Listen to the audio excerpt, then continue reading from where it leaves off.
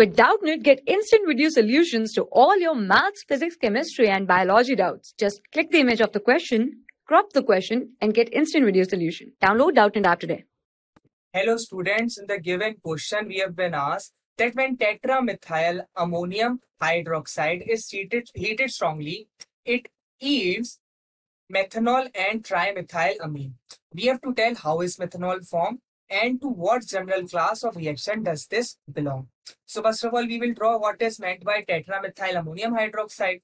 So ammonium hydroxide, in ammonium hydroxide, when N is bonded to 4-methyl group, okay, CH3, CH3 and CH3. Now N has 4 bond, it will have positive charge, and OH minus will be attached to the plus charge nitrogen. So this is tetraammonium hydroxide. Now when we strongly heat this compound, what happens is that the CH3, this bond will break, the electron are transferred towards nitrogen.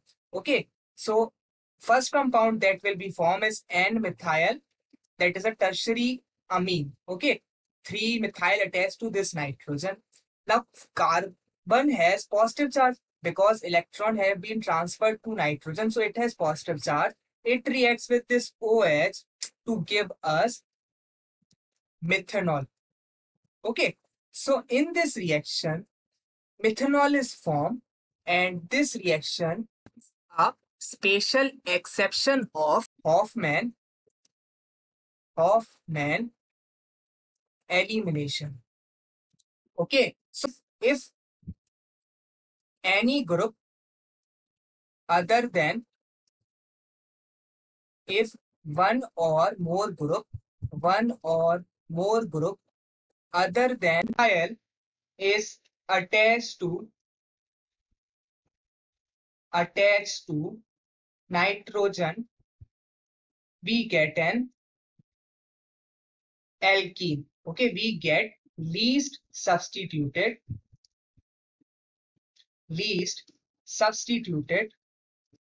alkene. Hence, this example is an exception of Hofmann elimination, where instead of alkenes, in Hofmann elimination, always an alkene is formed.